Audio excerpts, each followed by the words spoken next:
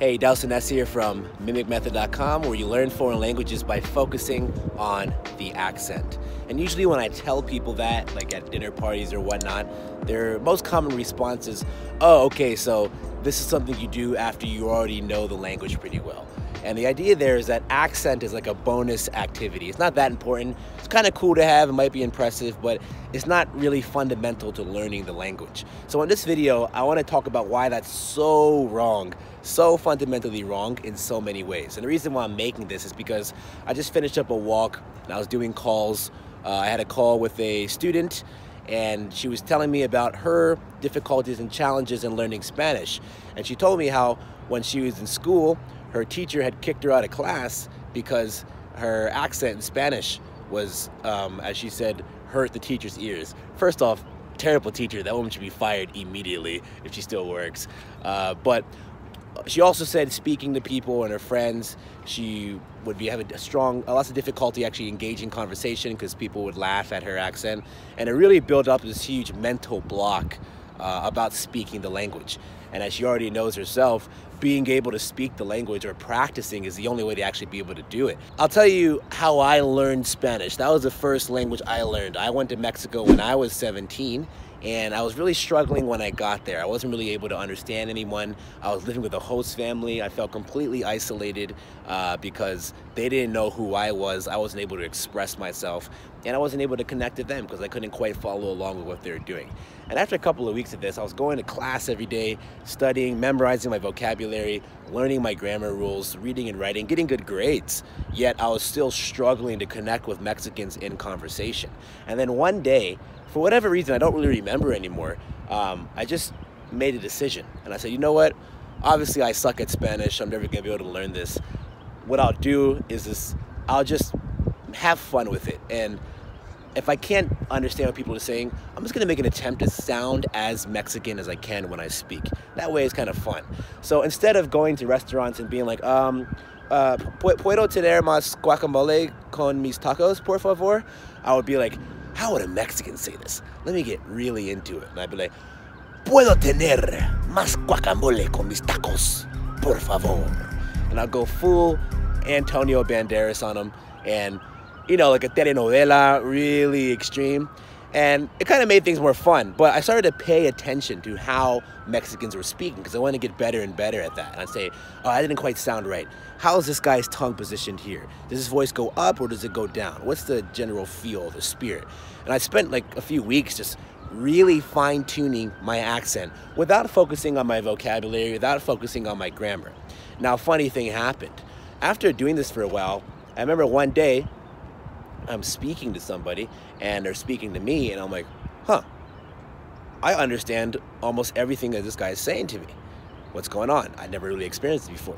And then it was my turn to speak and I'm like, uh-oh, here it is, speaking time again, about to get nervous. And then all of a sudden, the words were just flowing out of me.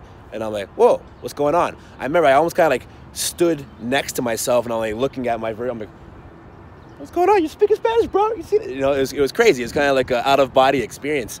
And I continued to progress, and I got to a point where eventually in my Mexican, I was able to communicate with my Mexican friends and my host family. I got buddies. I even got like a Mexican girlfriend I was speaking purely Spanish to.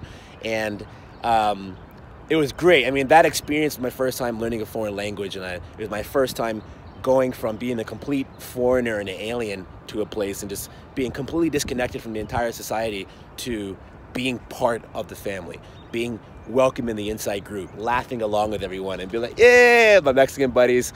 And I was 17, my first time off on my own, and completely fundamentally changed my life and my worldview. And I was addicted to that experience, and I wanted to repeat it again. And after that, I learned Chinese, and then I learned Portuguese, and I learned French and all these different countries, and I kept going with it because it's such a great experience.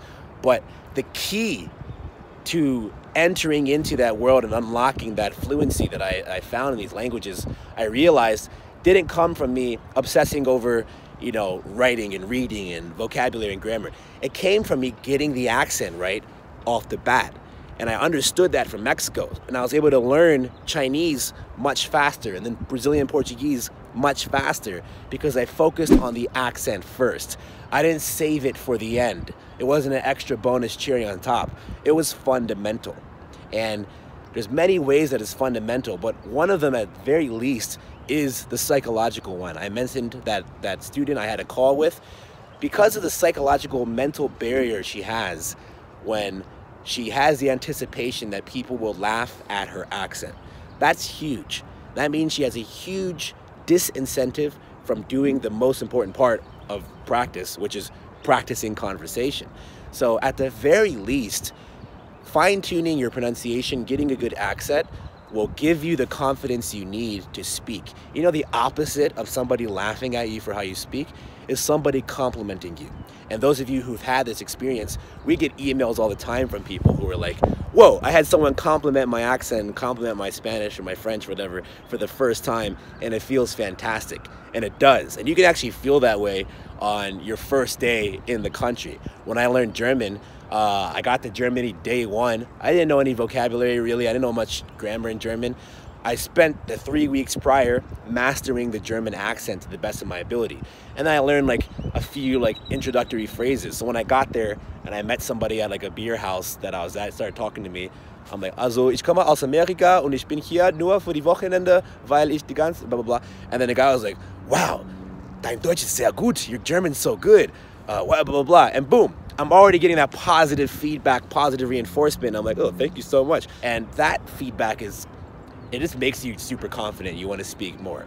So if you follow my other videos, you know my program, you'll understand that even beyond the psychological element, mastering accent is actually fundamental. The reason why I had that breakthrough in Mexico is because that's how language works. Fundamentally, language is just a series of sound effects that you make by moving your mouth.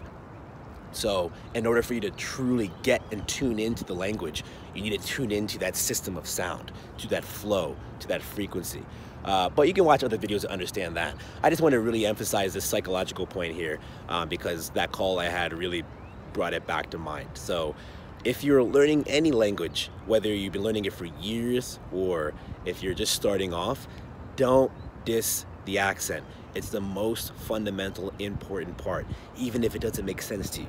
It affects everything, especially the psychological one. So if that's the kind of experience you want to have, then check out our programs at mimicmethod.com.